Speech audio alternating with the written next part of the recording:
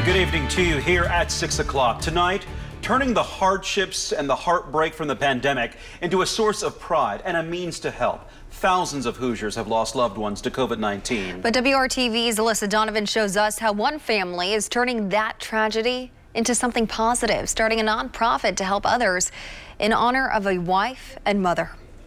Jeff Mullis lost his wife Tracy to COVID-19 in May of last year. She went into the hospital, I think it was the day after Easter, and she never came home. Jeff and Tracy's daughters still adjusting to life without their mother. So just kind of learning how to, I guess, deal with her not being around anymore. And now the family is taking that grief and turning it into something good, all in the name of Tracy and the words she lived by. That was her go-to, was "I got this." She always said that, so we just live by that now. Something goes wrong at the house, it was, "Don't worry, Jeff, I got this." I'd be out of town working. The girls, you know, they'd all be trying to do something, and they said, "Dad, you need to come home. You know, we got to get this done. We got to get this taken care of." She'd get on the phone. She said, "Jeff, don't worry about it. I got this." Tracy's words, "I got this." Now a nonprofit that will help those who experience an unexpected death in their family. While Mullis was able to cover his wife's funeral expenses when she passed, he realized that's not the case for everyone.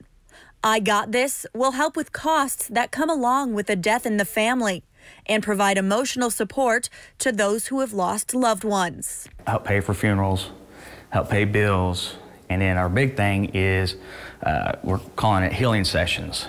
You know, help families that are grieving, let them grieve and let them know it's okay to grieve. Tracy, who had a vasculitis disease called Wagner's chromatosis, wanted her body to be donated for research. But because of COVID-19, that couldn't happen.